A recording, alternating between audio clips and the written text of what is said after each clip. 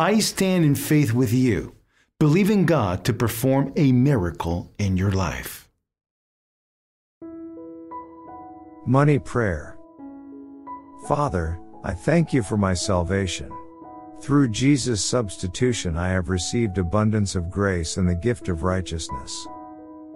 I am now identified with all that he did. There is nothing that can hold your blessings from me. I receive them through Jesus alone. I receive them by grace. I do not earn them. I just thank you for them. Sin is no longer an issue. I now reign in life through Christ Jesus my Lord.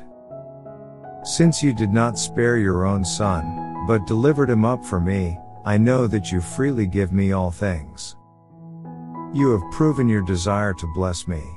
I will not listen to Satan's lies. I will receive your blessings and live the abundant life that you have called me to live. Father, I will not listen to religious rhetoric that claims you do not bless your children materially in this life. You are a God of increase and prosperity.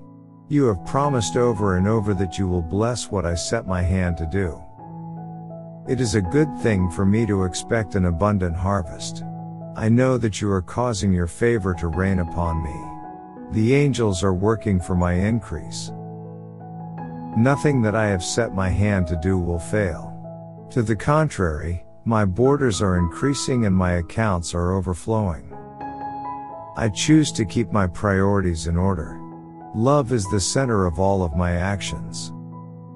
I do not seek profit for selfish gain. I seek profit so that I may be a blessing on this earth. God has joyfully given me the free gift of grace, justification, and righteousness. His gift to me has no strings attached, but he gives it to me freely so that I may have continuous fellowship with him in a legitimate father and child relationship. The gift of God to me is not like the result of Adam's sin, for by Adam's sin, judgment and condemnation fell on me without choice. Freedom and justification, on the other hand, are offered to me as a free gift. What shall I declare about all of this? If God is on my side, where is there a formidable foe or worthy enemy? God didn't spare his own Son but gave him for my salvation. Shall he not freely and graciously give me everything else as well? I will not muzzle the ox that treateth out the corn.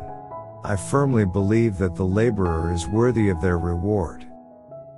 Therefore, I will not hesitate to seek profit for the things that I accomplish. I am worthy of payment for what I do.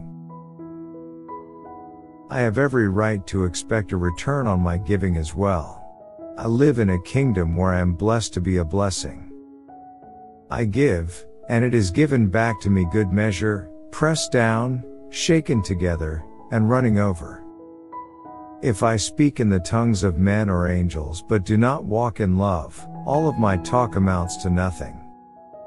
If I have the gift of prophecy and can fathom all mysteries and knowledge, and if I have the kind of faith that can move mountains but do not walk in love, it is all worthless.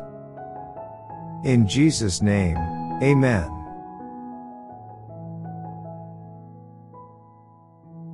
Type Amen if you believe in miracles. Remember to like this video, and give thanks.